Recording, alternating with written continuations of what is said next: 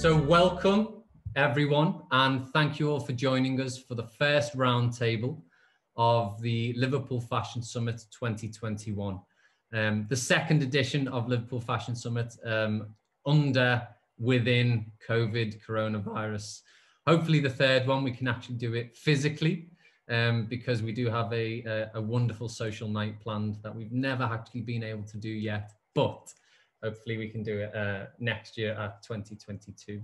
So a small point of housekeeping, please do keep your microphones off unless you are speaking, or perhaps at the end, if you want to ask a question to any of our speakers. And if you can, because we love seeing faces, if you can turn your videos on, if you're comfortable, please do. I've just seen Emma, who was there from last year. Hi, Emma. Good to see you again.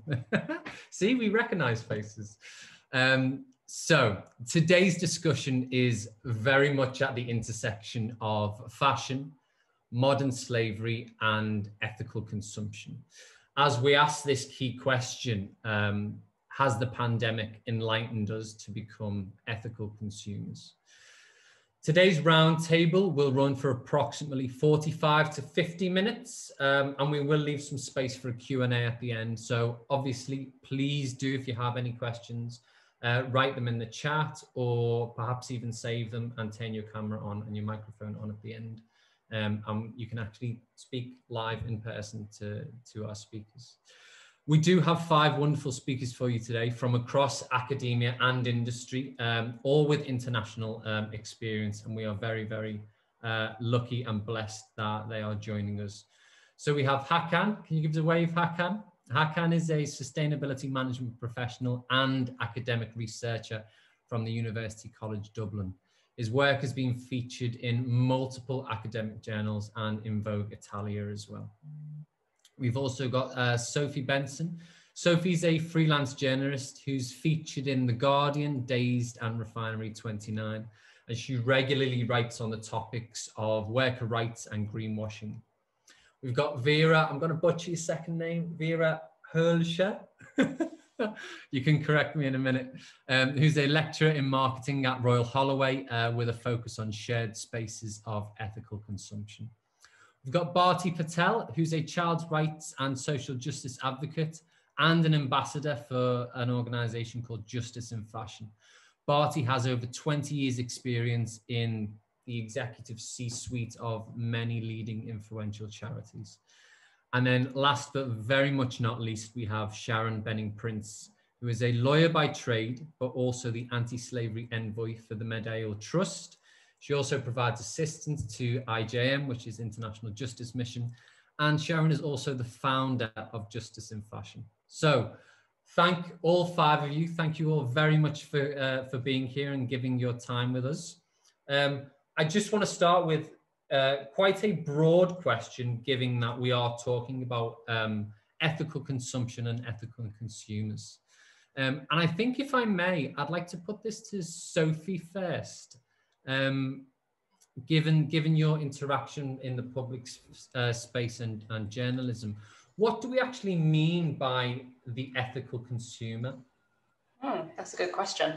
I think it means a lot of different things to different people, but broadly, we're talking about someone who researches before they buy, cares about how things are made, where things are made, what they're made of, and the kind of overall human and environmental impact that they have. In a nutshell, I would say that's what we're thinking about when we're talking about an ethical consumer.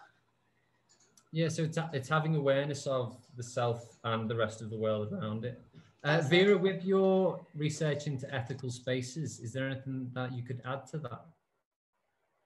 Yeah, so I think the problem is that even with the very bestest of intentions, it is a system that is rigged against consumers in terms of the systems that are in place.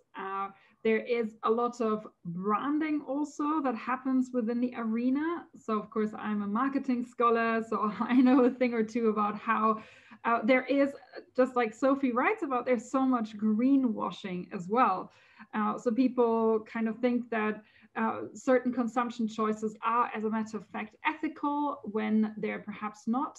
And also the question is, to what degree can somebody actually fulfill this notion of being an ethical consumer across all of these different spheres, say from fair trade chocolate, fair trade sugar, fair trade fashion, building materials, the list goes on.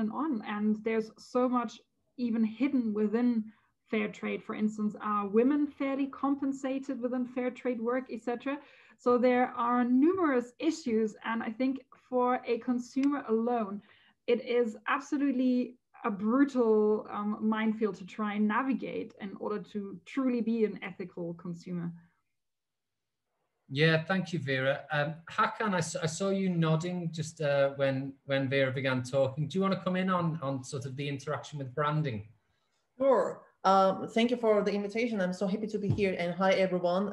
So I look at supply chains and I look at upstream operations, and I see the clash between long-term sustainability objectives and short-term financial gains. And actually this is the elephant in the room: overconsumption and overproduction. So even before delving into what defines ethical consumer, I really want to highlight the importance of evidence and proof. So today, in this creative fashion space, we see lots of buzzwords: hashtag circularity, hashtag justice, hashtag transparency. But what do we really mean by these keywords? So the main question is, how can we move from window dressing to evidence-based performance disclosure? How can we make sure we are seeing authentic and transparent disclosure coming from the brands?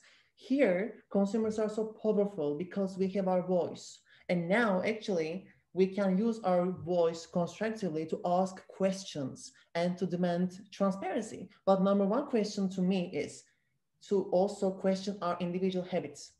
When we look at the literature, there's a clash between attitudes and behaviors. So as consumers, to what extent am I empowered to use my voice to lend my agency to the workers, to bring those real life issues to the spotlight? And more importantly, what is my relationship to the clothing and to fashion? So again, as a system, we need each other. And I think this goes beyond one actor. We just need to create a social dialogue in which consumers are super important. It was a long answer, but I just wanted to break the ice, so sorry. That's brilliant, Hakan. And I think it's, I don't know whether you meant to do it, but it's a nice segue, the use of the word voices, because I know the team at Justice in Fashion have been building a platform for workers' voices. Am I right? Still right in that, Sharon? Yes, it's very much the case. I just have to add something. There's another nice segue, Hakan, you just used there. This morning I was listening to the radio, and of course the guilty charge of the policeman in the George Floyd case this morning, the voice of, you know, this Football Super League, which I won't pretend to understand at all because I don't, but those clubs backing down. So there was a real thing on the radio this morning about how people use their voice to make transformation and make change. And thus we've had both these two quite fundamental things, but one, in my mind, being slightly more fundamental than the other, as not being a football fan. But I think you're right in that the consumer has a real force and a voice in trying to make transformational change. And going back to our sort of workers, for which we have a platform at Justice in Fashion, to hear sort of, you know, the issues that are arising at the other end of the supply chain with those workers, just giving the consumer some understanding, I think pause for thought to consider not only their own choices when we're consuming ourselves, but also the impact of our choices. If you look at some of those worker voices and their stories, I think sometimes we forget how close we are in the supply chain to those workers. That actually, you know, in our minds, we go to the shop, and again, last week I was looking at those mass queues outside Primark and really gritting my teeth, which I shouldn't because it's very judgmental. But I thought, my goodness, you know, those people are going en masse. They've been queuing since whatever it was, 6 o'clock in the morning. In their minds are going out they're buying, they haven't been able to have the ability to buy physically from a shop for a long time. Do they understand those choices that they're making when they go into those shops? And I'm not singling Primark out particularly, but it's just the example I'm using from last week. But do we really understand the impact we're having when we go and we're purchasing, go to the till? What is that cascading impact down the supply chain? And, you know, we think it's so far removed. It's actually so much closer than we'd like to think. So yes, Olly, yes, we are still showcasing all those worker voices. And I think they're the ones really that we should be listening to in order to make this transformational change. You know, ultimately it starts and ends with them, I think. But as an ethical consumer, we need to redeliberate on what are we buying, why are we buying, and who are we really impacting, and what are we impacting globally in making those choices. Thank you, Sharon. Bharti, I just want to bring you in and give you a voice in this conversation. And I think we've started to move into a discussion of what the current barriers are to ethical consumption. But I know with your experience, you've probably got quite a holistic view. Oliver, thank you so much. And this is going to be a really, really exciting discussion, because I think all of us are coming from very different perspectives. But yeah, I agree with what Hakan's saying, definitely what Sharon's saying. I think ethical consumerism is an aspiration. It's not something that we can do and solve the issue of what's happening in the fashion industry. So it's something that we, as hopefully ethical consumer, aspire to. We'll never know everything about what's happening in the kind of supply chains that produce that make our final product that we will buy. So when Sharon talks about it's close to you, it's remote, I think it's very much that. I think the distance between the worker at the bottom of the supply chain, as a consumer, I don't know. The only way I know about it is through reading in the press. So the most thing that I think the best thing that's happened in this sector and highlighting the exploitation is what the journalists have done, what the media has done. So that's got us closer as consumer to what's happening. But are we in a position to change anything? And I think this is one of the barriers that, it's a very complex issue. There are so many actors and so many factors that are involved in abuse and exploitation. So I think it is complex. I do believe that also there's too much weight being put on the consumer to address this very complex issue. So if you look at, and if I can just bring that very quickly, if you look at some of the legislation, particularly our government, when they introduced the Modern Slavery Act, they asked the brands to say, what is it that you're going to do about any kind of findings on modern slavery-like condition in your supply chains. But that's okay. If you don't do anything, don't worry about it. Just, make a statement that you haven't done anything. And then I remember at the time, Theresa May, who was then the lead on the Modern Slavery Act, who said, we will then leave it to the consumer to decide whether they buy that product or not.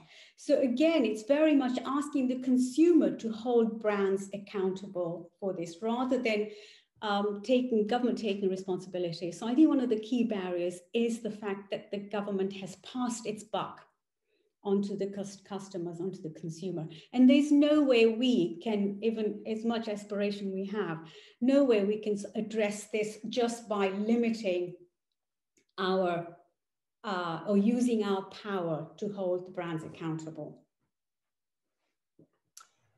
Thank you, Bharti. I just want to come back to Sophie, because I think Bharti was quite complimentary about journalists and the role that you play. And then perhaps after that, can we go to Sharon just for a legal perspective on the UK Modern Slavery Act?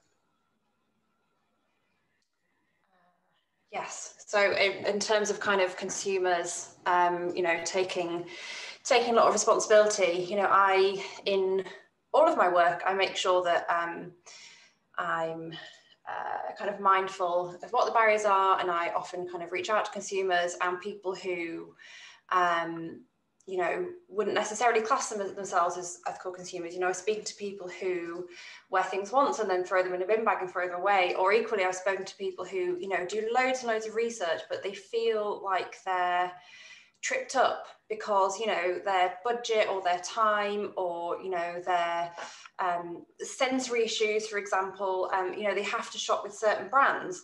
And, you know, the recent research has shown that, you know, almost half of consumers feel that brands are making it harder for them to be ethical from day to day. Because, you know, as the conversation opens up and more of this kind of really alarming information comes out about what's happening in supply chains or what's happening in warehouses or to garment workers, people feel like their options are shrinking, and so it's really difficult to, you know, to make these decisions. And even people who work within this industry, it's hard to keep up with everything. You know, sustainability and ethical fashion, it's such a broad church, and you know, we don't know all the, you know, not everyone knows every single piece of legislation that's coming down the line or every new development. So how can we expect sort of the everyday consumer to be able to do that? I think people are kind of making their best choices, but it's incredibly confusing. And so, you know, without you know, being a complete expert on this kind of thing, people are going to either knowingly or unknowingly take wrong turns as consumers. And we have to accept that and expect change elsewhere so that consumers can rely on brands to make the right decisions for them, so that they're not the ones having to, you know, be responsible for what's happening and what choices they make. Thank you, Sophie. Sharon, just before we move on, can you comment on Bharti's commentary on the UK Modern Slavery Act? Yes, so just, I suppose, to give a very quick summary for those who aren't that really au fait with the Modern Slavery Act. It came into enforcement in legislation in 2015 in the UK. Theresa May, as Bharti stated, when she was Home Secretary, pushed quite efficiently and officiously for this piece of legislation.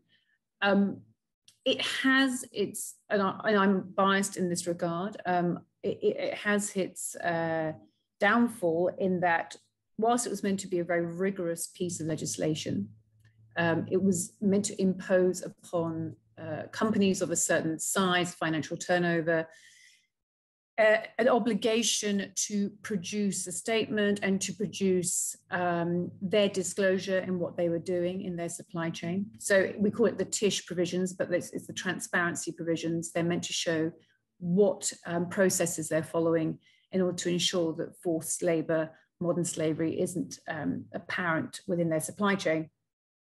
The problem is, the downfall of it is there is no penalty or legal penalty per se if there's no adherence to the legislation.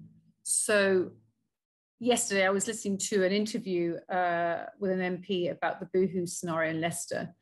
And he said, quite candidly, and sort of very poker-faced way, he said, you know what, businesses really believe in the Modern Slavery Act and the legislation. They believe it complies with everything they should do. And I sort of laughed when I was listening to that, because in effect, at the moment, it's really just a tick box exercise for companies. For all intents and purposes, you can actually say, we don't really do anything, and you'd still, to a degree, be fine. That is changing. There is more, I suppose, force and pressure for those provisions to be amended so that actually brands become more rigorous in their disclosure, and actually that we at one point in time see that there might be a financial penalty in non-enforcement. Bharti's right, though.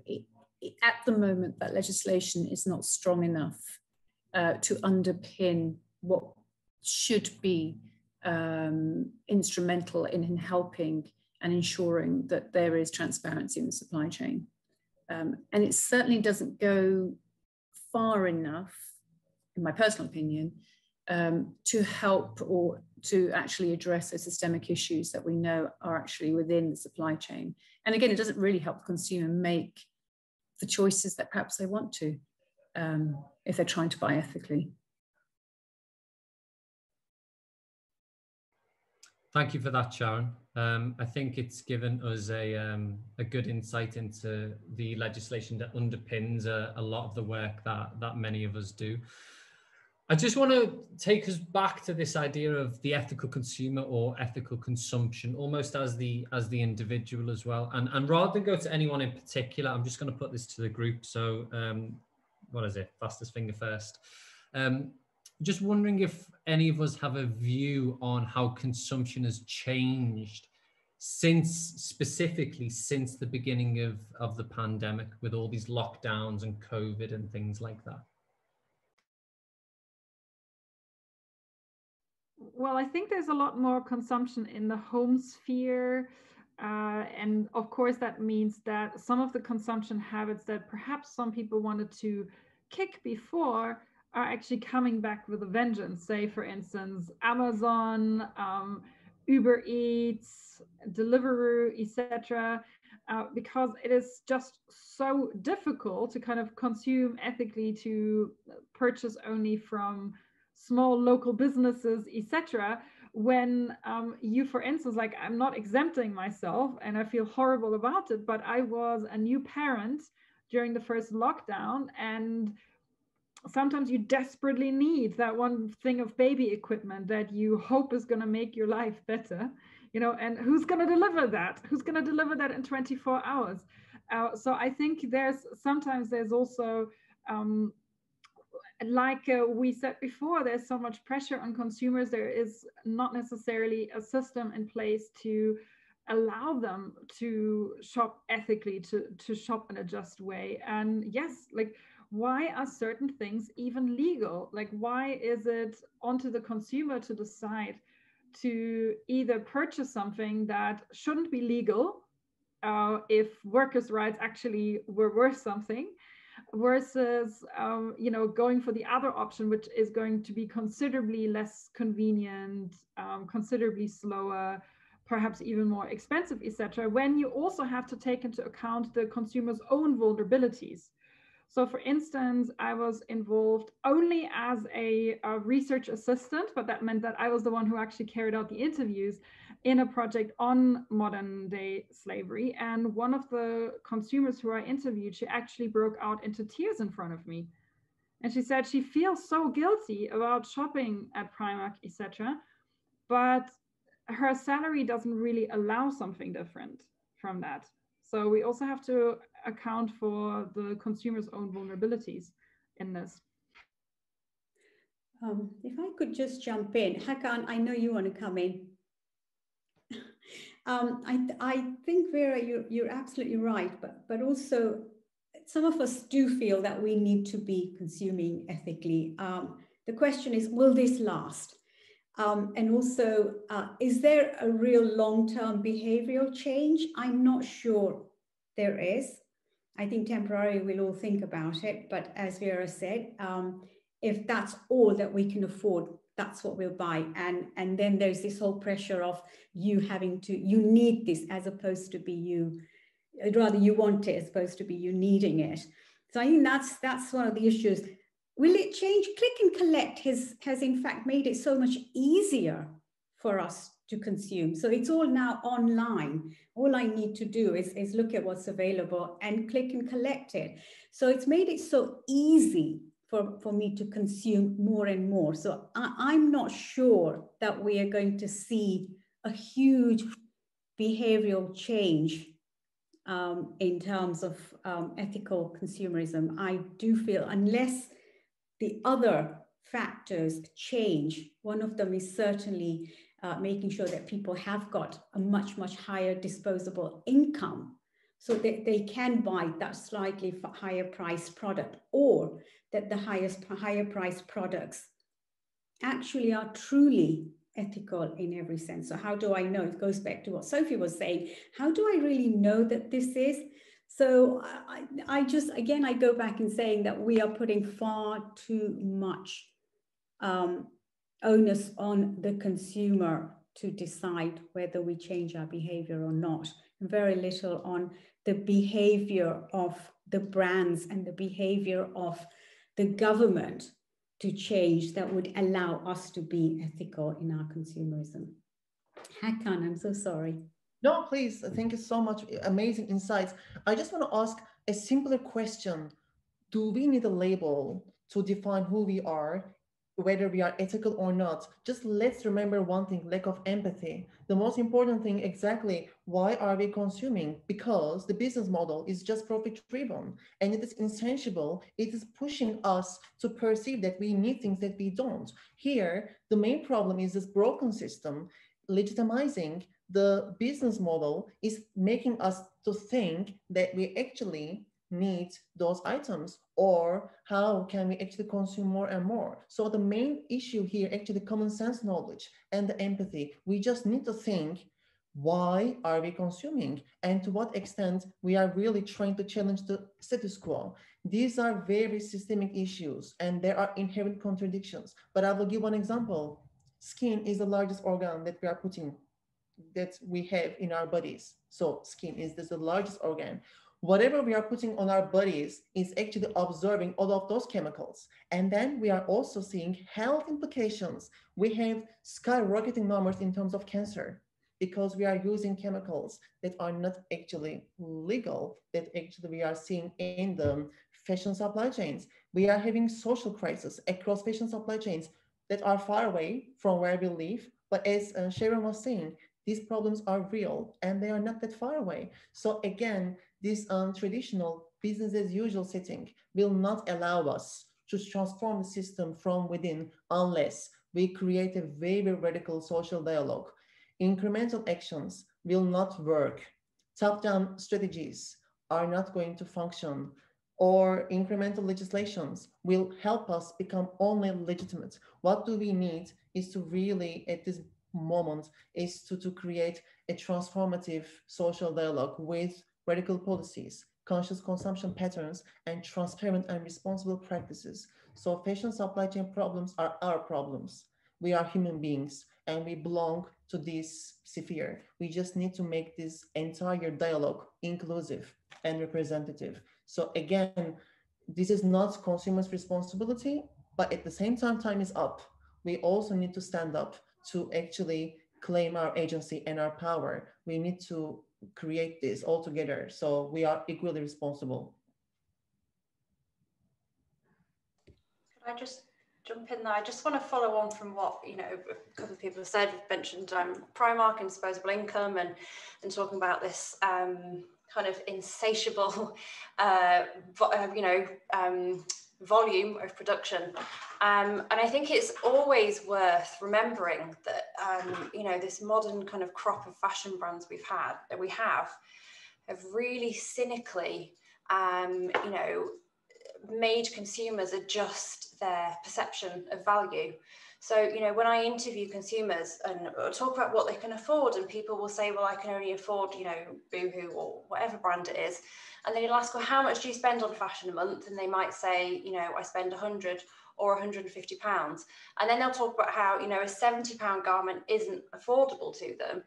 In reality it is, but what they've been, brought up with, what they've been told, what's been reinforced by these brands is that cheap fashion is a form of democracy and it's allowing people access to it.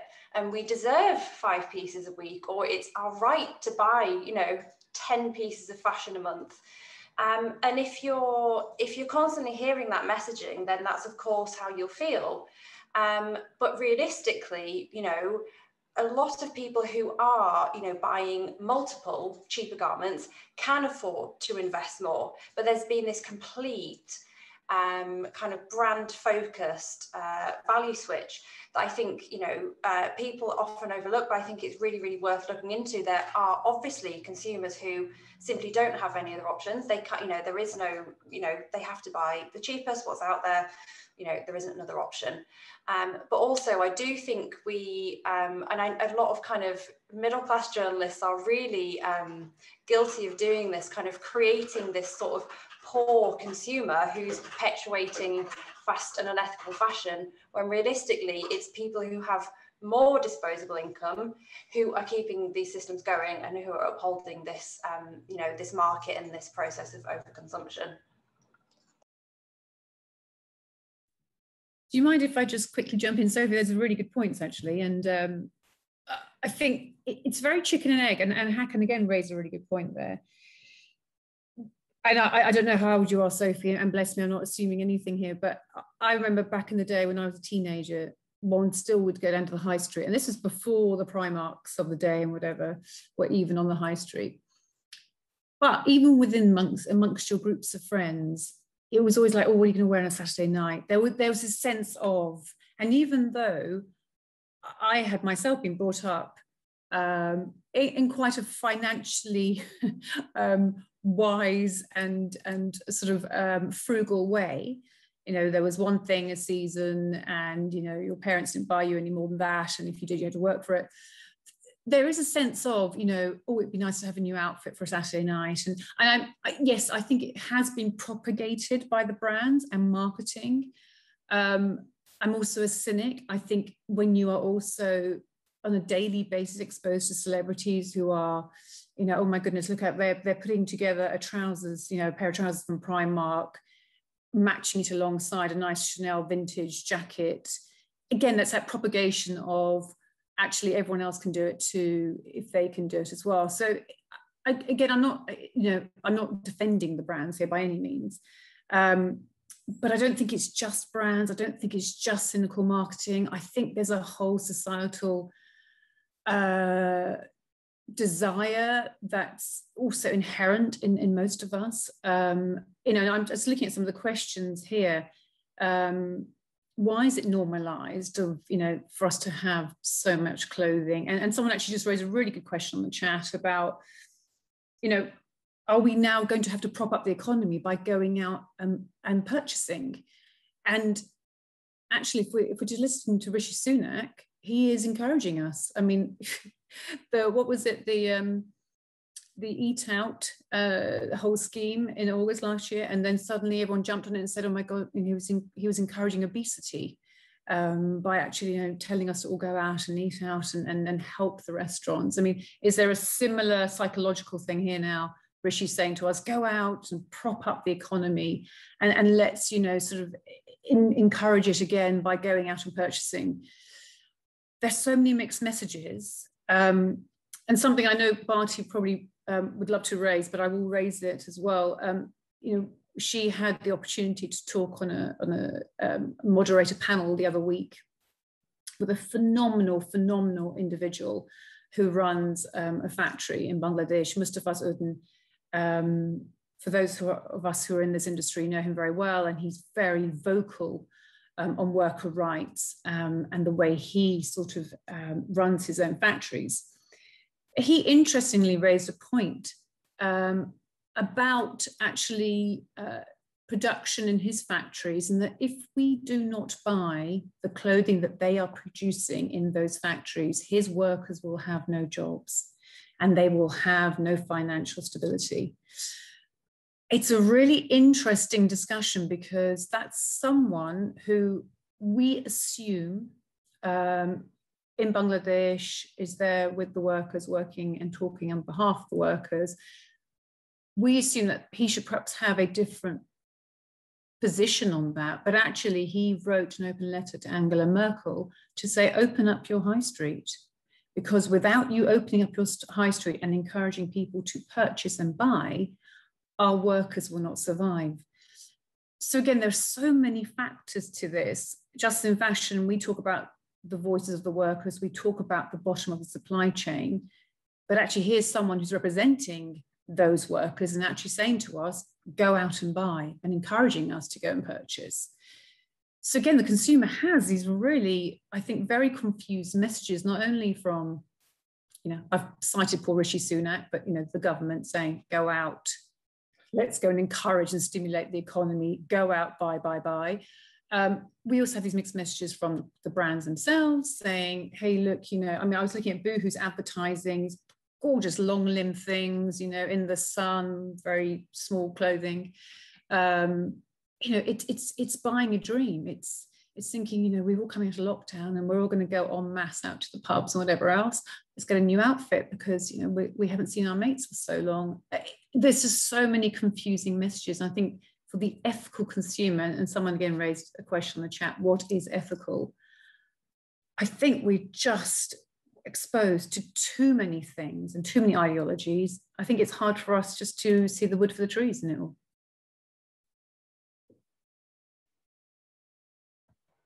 Sorry, Ollie, that's the end of me. No, thank you very much. I didn't know whether Bharti wanted to come in.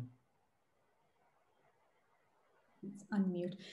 No, Sharon, you are absolutely correct. And I think this is where one has to look at, I'm going to use this word, sorry about this, but the whole issue about capitalism.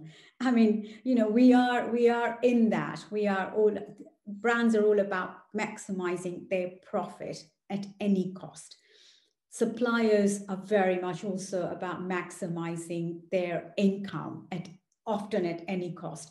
Governments are selling their people, their land, their natural resources to invite brands to come and invest in those countries. So I think Made in Ethiopia, brilliant research done by, I'm trying to think of his name, but basically the report's called Made in Ethiopia. And this is where the government actively, proactively invites brands to invest in their country, offering the cheapest labor in any other apparel making country. So there is this competition on lowering wages, on inviting brands to invest in countries so that they can get it very, very cheaply. So I think employment is one of the drivers here, that brands will sell their investment to the governments in these countries to say, we're going to create employment for your workers, so this is all fine. But it's really very much about brands maximizing their profit. And so I think we really, really have to question, and that's a big issue. I mean, no individual consumer or even collective of consumers is going to change this. But these are questions that we really, really have to ask. How much profit is being made? I think 3-4 years ago, the ILO, International Labour Organization, did a brilliant research that talks about 150 billion pound profit is made annually from slavery-like conditions of workers, of which over 50% is made in the developed, so-called developed economies, the EU economies. So you can see the kind of very siphoning of funds, of resources from the poor countries for the so-called developed countries. So we need to question as well, you know, brands have talked about losing billions as a result of the lockdown. But how much profits have they been making over the years, and at whose cost? Nobody's asking these questions. I think every brand should be actually, rather than putting figures on their annual reports, we really need to ask, what is the scale of your profit? And is there a willingness for brands to take a cut in their profits and use that to invest in the workers in the countries that they are, they are procuring from? So big questions to ask, and I think we should. I stop there. Absolutely, we should. And I will just jump in because it is a very important question which we all need to ask. We should be critical, and we should be asking financial breakdown and financial transparency. Democratization of fashion cannot happen because a setting doesn't have democracy, doesn't have justice. So whatever we will be doing for top brands will just help them become more and more profitable and much, much, much richer. But here the main problem is, again, calculated misinformation. There's so much information out there about the numbers or the facts, etc. So the brands and many lobbying groups are creating these misperceptions or misinformation just to make us believe that certain things are right or not even questionable. Here, I want to talk about the paradigm shift. We cannot help fashion become responsible or become sustainable unless we challenge the business model, which is linked with capitalism. We need to push degrowth. Degrowth doesn't mean that we will jeopardize workers' rights. On the contrary, we will bring environmental and social justice into the financial diagram. So success or growth can no longer be measured by financial terms. We need environmental and social indicators to understand what is growth and what is success for the upcoming chapter of fashion. Business as usual as it is broken, and we cannot change the system in that space. We really need to tear down the culture, and we need to rebuild something based on justice. And again, brands need to redistribute wealth and power. The main problem and main issue here, power imbalance, lack of transparency. We just need to make sure this social dialogue is created with the workers, with everyone that is actually affected negatively because of this business model. We are creating fashion at the expense of people. We are purchasing things that make brands richer at the expense of people. Therefore, my invitation to all of us, let's be critical, let's exactly ask serious questions to everyone, but let's make sure we understand one thing. The elephant in the room is actually overproduction. And we are always gonna see this tension between overconsumption and power distribution. But we are not actually proposing to take away jobs from these people. We are not proposing to stop consuming things. We are just asking people to be responsible with their choices. And we are asking brands and legislations to ask for transparent financial breakdowns to make sure power is redistributed across the chain, not for the top.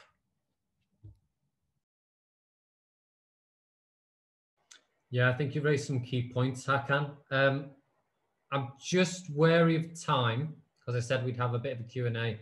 And I know Sharon's touched on some of the questions, but I'd like to revisit them as a group. Just before I do, Soph, Vera, any last comments on sort of the conversation so far before we go to a Q&A?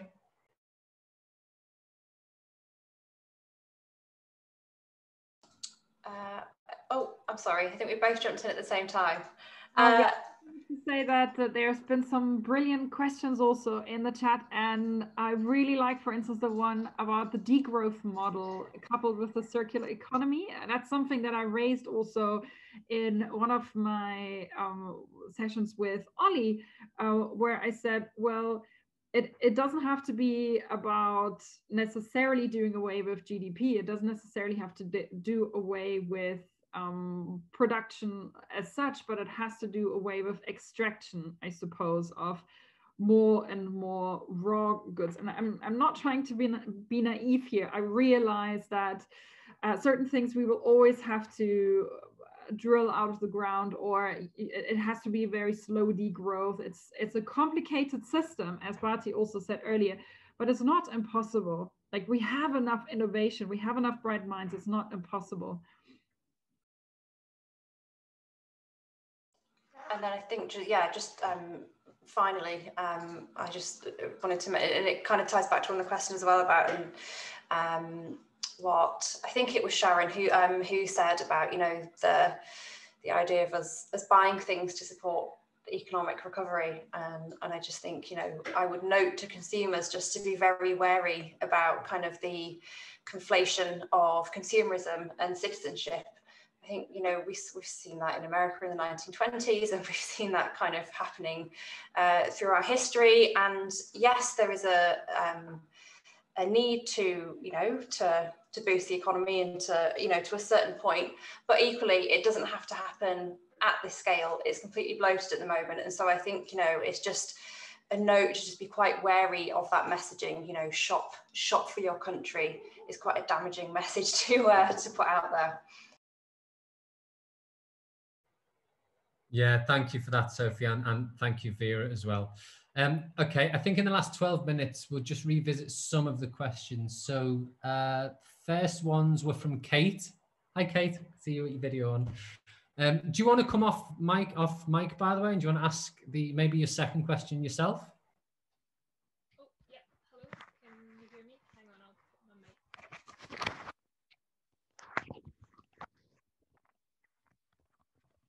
Good to see you. I wasn't expecting to speak, so my mic was tied up in my hair.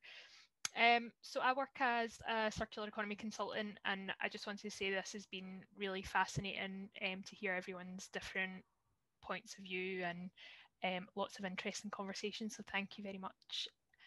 I think the first question that I was sort of flagging up, which has been answered, was just about that economic recovery piece and how we actually decouple the concept of recovery from consumption, because I think, Sophie, your point there about trying to avoid that conflation between citizenship and consumption, it's easy to say that in practice, but I think it's very, very difficult for consumers not to feel pulled into this idea of sort of bouncing back with consumption.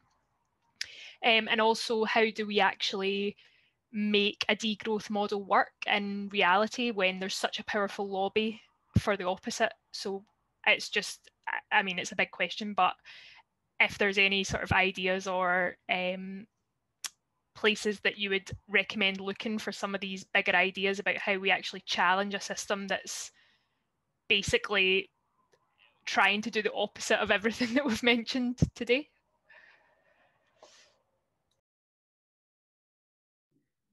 I can just jump here. Thank you, Kate. It's a great question. And actually, it is a very systemic issue, the degrowth model and circular fashion. But these are very transformative strategies for which we need a proper social dialogue.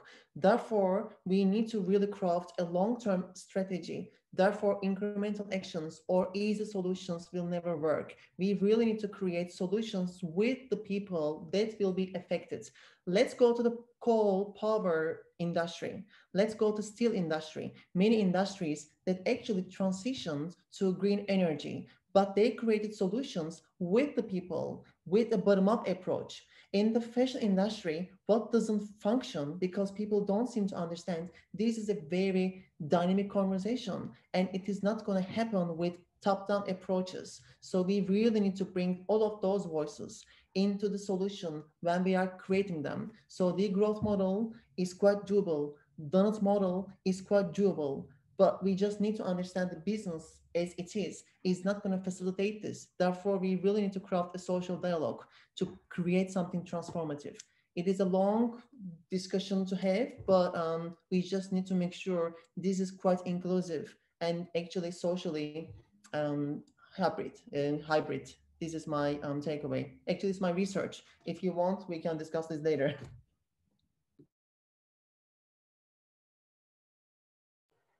Fantastic. Thank you, Hakan. And thank you for your questions as well, Kate. I know you've been quite engaged. I just want to move on to, I'm sorry, is it Tony Tobiasen? I think it might be. If it's not, please correct me. But I think Tony's asking, why is it legal to import into the EU or Europe products that are illegal to produce here? Did I read that correctly? Based on labour laws, environmental laws. So she's talking about the disparities between legal systems in and out of the UK. And I think after Brexit now as well, the potential disparities between the UK itself and the rest of the EU. So I think why, I suppose maybe the question is it possible to have that level of oversight between cultures across boundaries where we can begin to rebalance or readdress a system that has different types of labour and labour environments?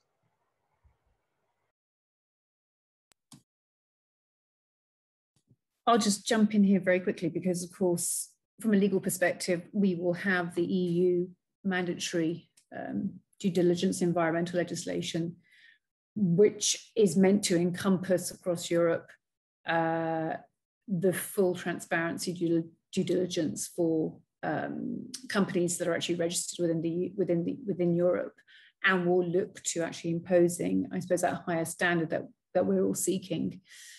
It's an interesting one to see whether the UK will fit into that, but of course, with Brexit, you know, we stand slightly alone now. But that being said, my understanding of where the EU mandatory legislation or framework will go is that it will still ensure and enforce to a certain degree and dictate what we do here in the UK. Certainly I'm seeing the parallel, and it is a parallel with the data protection legislation currently, where seemingly the UK is not going to be of the same standard as the data protection security standards within the EU. So in order for us or for companies to survive, and it's a good question, Tony, to ask, you know, how will we continue to import within the EU? Companies themselves will actually have to have a greater rigor. And from a legal perspective, to ensure their continuity from an economic perspective, will have to probably address their own internal policies and processes as well. So notwithstanding that the legislation does not correlate currently in terms of penalties and that sort of thing with where seemingly the EU legislation is going, I think in order for them to survive, sort of, you know, as entities within the financial model, they will need to redress and look at what their compliance, I suppose, aspirations and obligations will be. I don't know if that answers Tony's question. I bought it. I'm just wary of time as well. We've got 5 minutes left, so maybe time for one more. So from Paola, I think it's Paola. I'm terrible with names, aren't I? But she's, why is it so normalized being proud of having a shopping addiction? Is there anything going on about addressing this behavior as unhealthy? And Paola tells a story about how one of her friends has wardrobes entirely full of unpacked or unused clothing. I know my fiance still has 2-year-old dresses with tags on, never used. So is there something about the conscious or the psyche of sort of what it's like to live in modern times, in modernity, where we have an unhealthy relationship with retail therapy and shopping in general?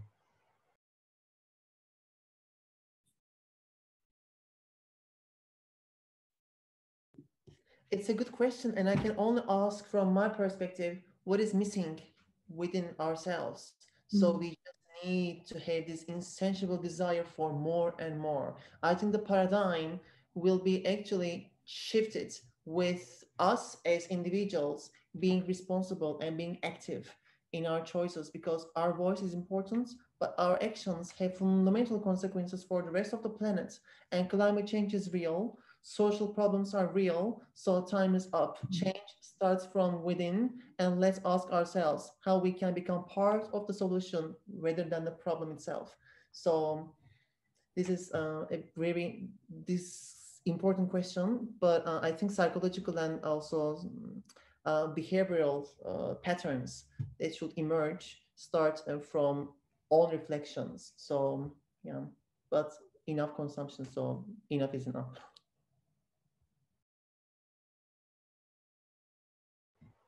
Thank you, Hakan. Yeah, I think if I think I can comment on that, it's all about sort of perception of self-value. I think with the rise of social media and other ways within which we engage in a public space, especially for young people as well, we're often made to feel not good enough. And I think that reinforces this narrative of, oh, well, if you don't feel good enough, maybe if you look better, you'll feel better. And then there's always that kind of, the glass is always shattered at the end and we're always let down. And maybe it wasn't this outfit. Maybe I need to go and buy something else. I don't know, I'm not a psychologist. Emma, Emma, are you happy to come off mute to just ask your last question of today? Yeah, I mean, I think I would just, there seems to be this constant sort of narrative of kind of, is it consumers, is it brands, is it policymakers that are going to change this? And it's all been fascinating. I think, I mean, on a positive note, I've sort of been hanging around in the sort of sustainable forum, and it feels to me like there's been a massive, massive, massive sort of snowballing, and things are really, you know, really starting to feel more positive and more like change is coming. But it will take, I think, everybody to work together. I think there's a new hashtag, think like a citizen rather than a consumer. And that kind of is the nugget for me. So I suppose it was more of a comment than a question, wasn't it, really? That's fine, we love a good comment. 1 minute left. I'll just open it up very broadly if there's any final comments before we close up this wonderful roundtable from today. I think I would just note to anyone who's wondering about the way kind of brands communicate them and with what they can do, I would just say, just be wary of brands who are saying that the solution lies within buying something made, a slightly better version of something made within the same system and at the same volume. Just a note of caution around that. Just quickly coming in, being a campaigner, I think one of the things that that I would say is, rather than the individual consumer acting on her own or his own, very important, that action is quite important, but really join some of the major campaigns that's taking place, highlighting the issue, but also offering solutions, putting pressure on brands, putting pressure on governments, is one of the ways to change some of these things. So I think it's about join those campaigns. I can name quite a few: Clean Clothes campaign, labor behind the labor. And I think all of those are going to be, they can be forced for good, but consumers need to be very much part of that. We need a large number, a real collective to put that pressure on those that are making the decisions, whether it's the economic model or whether it's government's policy or as a consumer. So join campaigns. Thank you, Bharti, and apologies, my building fire alarm's just gone off, but I think it's a drill, so don't worry. I think that's time, unfortunately. It's flown by.